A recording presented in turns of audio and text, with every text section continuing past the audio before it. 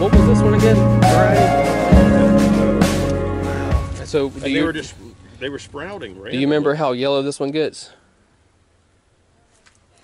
Kind of like a little bit yellower than this.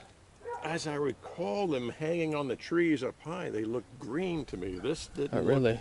Look, could have been cross-pollinated. Now this one's showing signs of a golden coconut, but it's not as... Yeah, because you can see the difference in the colors. Yeah. But the one for Marjorie's tree, it's more like a orange color than this. And the fruits, as soon as the fruits start forming, they stay like an orange tint. Yeah. Well, this property, I'm kidding you not, they probably have 40 or 50 trees. Wow.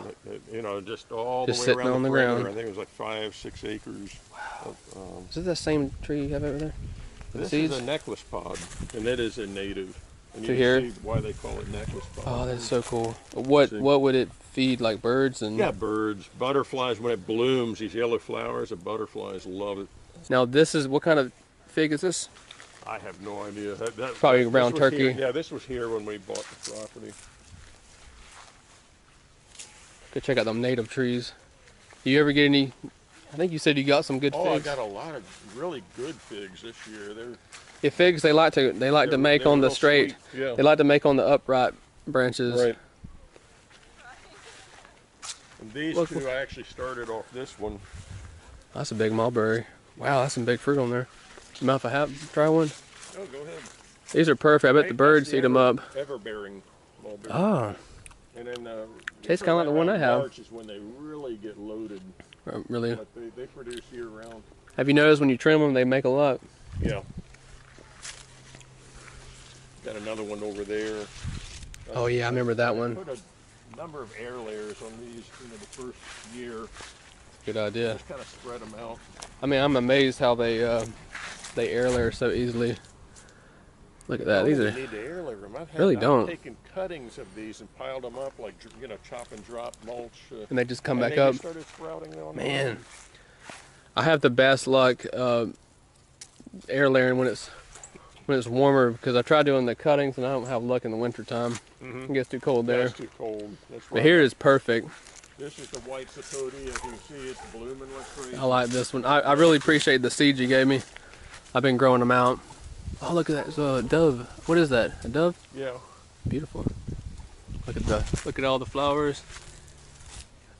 I wouldn't mind trying to get you one growing that has a cultivar, and you could really try some good fruit from it. I'd like to. And if anything, because the ones at the Fruit and Spice Park, I mean, they're gigantic. Yeah, they're like the black sapote. I know, it's amazing. Things, I mean, they were just tiny, hardly any meat on them. Right. And, who knows? It was mostly seed. Right. So these right here are probably like a good root stock. Have you ever thought about trying to? I could help you trim it back, and we can graft. Yeah, this needs to be trimmed up bad. I was hoping maybe this year I could get to that, because I've had so many projects going. I still got to finish the roof on the barn. I bet you another time I come, I can spend a day. We can trim it back, and we try to get you some named cultivars in a pot, and we can take cuttings from that plant and graft whatever we trimmed. Because when you prune this, you can try to push a lot of energy in that graft at the top. Let's say you make a whole limb one variety of the big fruit. You can do the youngin variety. I think it comes from the Redlands. You can do some other cultivars that do good here. Yeah, that'd be nice. That way you'll have some delicious fruits coming off of it. I mean, there's nothing wrong with a small one, but when you get a big one, it's amazing. Yeah, these are almost, just hits the spot. Right. Only just for like a root stock. But these are pretty though, and they're cold hardy. Oh yeah, that's the big one. But they're haven't gotten any fruit off this one yet. This is a little bit later than the others. Well, it really worked out for you. Think about it. You have one making every month. Yeah. Yep. The beginning was the beginning of December. Some of them are pretty good.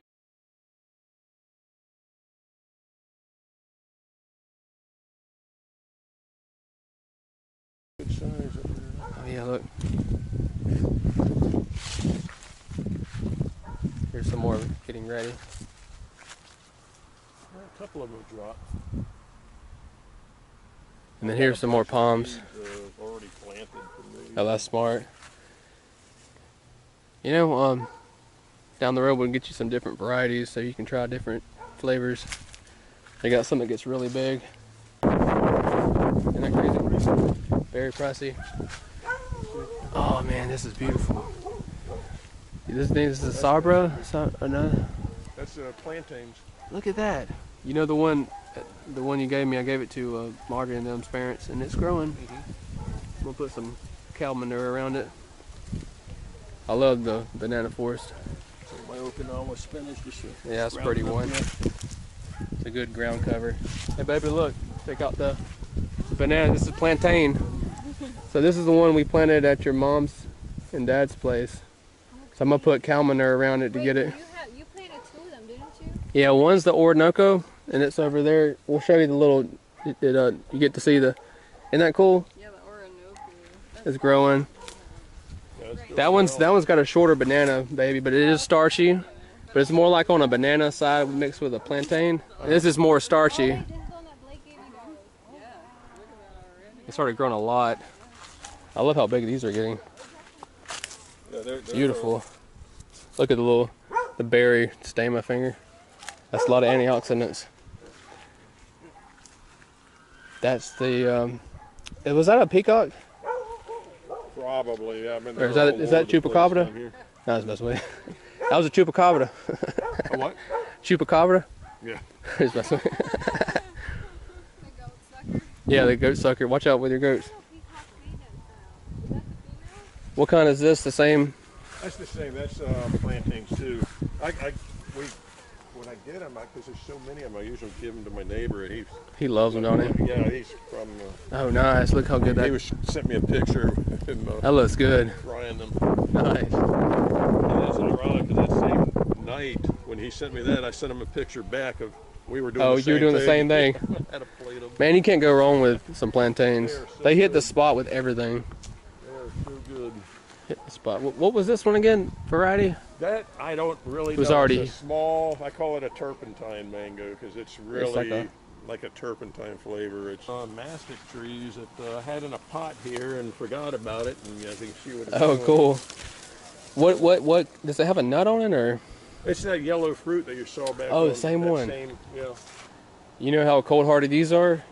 I think they're pretty tolerant. I don't know to what temperature. I mean, you only see them in South Florida. I've never seen them up north. They probably don't like it under 20 or up to 30s. But this will overtake these mango trees. Is this That's a live oak? Same thing. Had them in pots and forgot. Kind of works out. You kind of mound them and they kind of grow through the. I was thinking actually what I'm going to need to do pretty soon, start bending these over, which they're doing kind of naturally anyway. Yeah. This one, but this one I got to get just going straight up on it. Right. Yeah, that's going to look beautiful. Bend them out towards the pines. Yeah, I like that. It makes it look so much better. But you say this one's not fibrous? No, that's a good. That's a real good one. Mango. I have no idea what the variety is, but again, these trees were here when. Well, another option you could I can have a day off when I'm down here and help you if you want to knock him back, and then if you did it before, they'll have little shoots come up and they're easy to graft when they put out new growth. That was already pushing out. Well, that's cool. Because the best time to graft the mango, like I was telling you, when they have the new growth like that, yeah, you'll have like a 90% chance of it taking. That goes with a lot of plants when they're pushing out. This is another live oak. What was this one again? That's one of the stoppers, and I think it's a Simpson. Simpson, native? Yeah, native. So this is your native section? Yeah. This is a white stopper. You know, when you drive through that area, Mathis and Hammock, and you smell that air, that fragrance, it's kind of almost like a skunk type odor. That comes from this? You pick it up early in the morning and late in the afternoon. Uh-huh. What was this one? Actually, you can smell it now. I don't know if you pick up on it. If you come over it's like a skunk a little bit. A little bit. Oh, wow. Whoa. Smell that? That's from That's amazing. And it's just coming from the, there's no. Some berries on it, too. That does smell like a skunk. Yeah. Like a dead skunk. But not as bad. Oh, very interesting. Is that the smell to Yeah. attract something like a fly? Yeah, that's from this.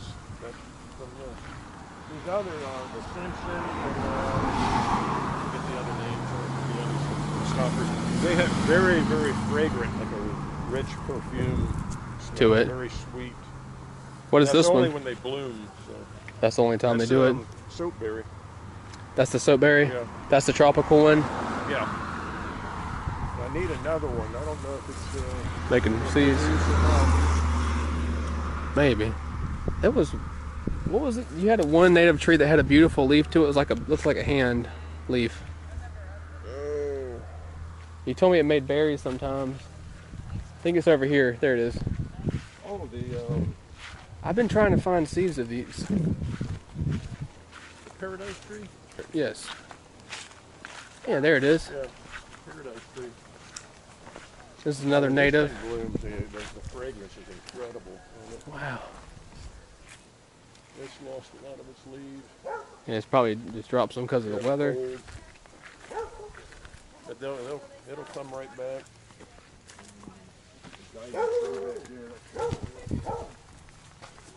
You got to be careful with them because a lot of times they will sprout. Oh, from the cut. Yeah. Wow. They're pretty durable. My goats love them. We feed lots of branches and limbs. Oh, I didn't know they could eat it. Yeah, they'll eat it. I should know better. They eat everything. Just about. They still eating on the. Just about. They still eating on the strawberry tree. Yeah, they like. I've got one back there actually getting rid of the tree because it's growing up under a roof, and I've been Right. cutting it down. Yeah, I love this right here. Love the bark. I think you had that was another native. Yeah, that What's that called? native too. I'll have to get some seeds from this. That's beautiful. Yeah, this is native as well. It's, I love it. I wish more people were into the natives and just like mix it with their tropical landscape or any type of landscape of food forest they're doing.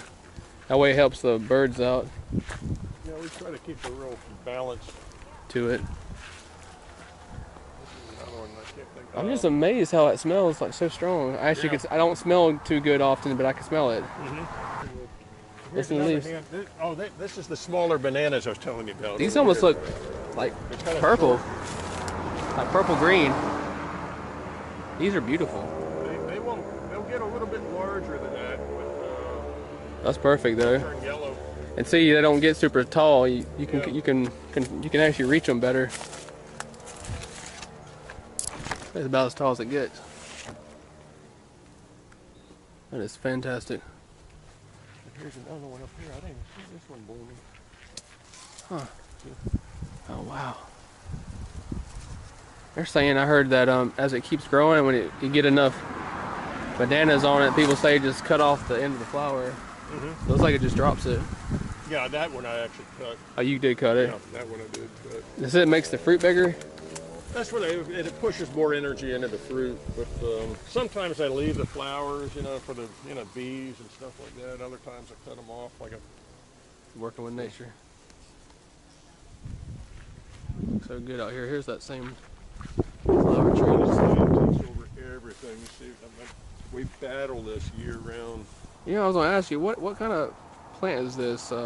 It's like little oranges. They call it orange jasmine. When it blooms, it smells It's like like a- oranges blooming. I hear it. It is labeled as a Invasive. invasive. It smells so good. Their parents have one growing really big, but I've never got to smell the flowers because they're so high up. Yeah, they're pretty fragrant. They actually do look like a little orange, the little fruits. They don't smell citrusy, just the flower. What's that? Brazilian pepper. I gotta cut that down. Well, I gotta get on that too. Yeah, they go crazy. I hear people use the seeds and stuff. What kind of tree is this? That's a mahogany. Oh, that's It's the native. Florida Yeah. mahogany. Florida mahogany. So it's native here. Yeah. Do you get a lot of? It came from all those over there. You see them across the street. Oh, that's cool. So do you still get a lot of seeds off this one? It's not the time of year, but it will. It does produce. Does this make a pretty wood? Yeah, I don't know if you can find any shells from them around here.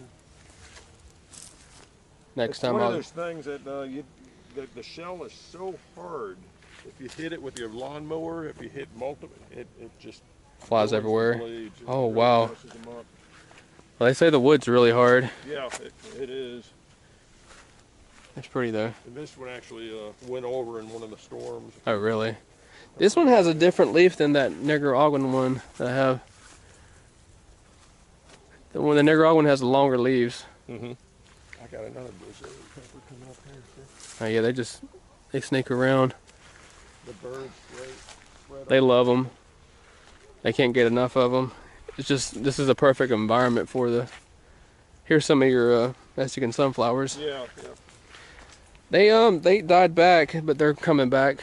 If anything, I'll get more from you. We're keeping tight reins on those things. Yeah, here they would go out of hand, wouldn't they? Real fast. Is it just because of the cutting it back, or do they make this one wherever make? you cut them back, they just come up threefold, four, three-fold. What an adaptable plant! But they make a good chop and drop, don't they? And Yeah, I think they you have do, to. but I think you have to the problem layer is them. They'll spread down here in the rainy season. Oh, no. If it's the ground's wet, they'll send. Even if you lay the branches sideways, they'll just Still start do it. sending roots and popping up all over the place. I figured I'd try them where I'm at and see how they do. I think I can control them better because of the cold weather. Maybe chop them back before the freeze happens, because they're going to die back anyway. Yeah. And the staghorn fern thing's doing really good. We got it on the porch, hanging. Really happy. These are the, what do you call these flower trees? Oh, that's the frangipani. I hear you can make stuff out of the flowers for like beauty products or for your skin. I guess I don't. For like bruising or something, B12 or something, I heard. So it was crazy. I had one longan variety called Kahola, the Hawaiian one, and it was really cold hardy. It survived. But the other one, BK, it was still tropical. I guess it's more tropical, and it just died. And it was in the ground. So it's showing me certain varieties of the longan can withstand some of that cold as long as you have it in like a windbreaker.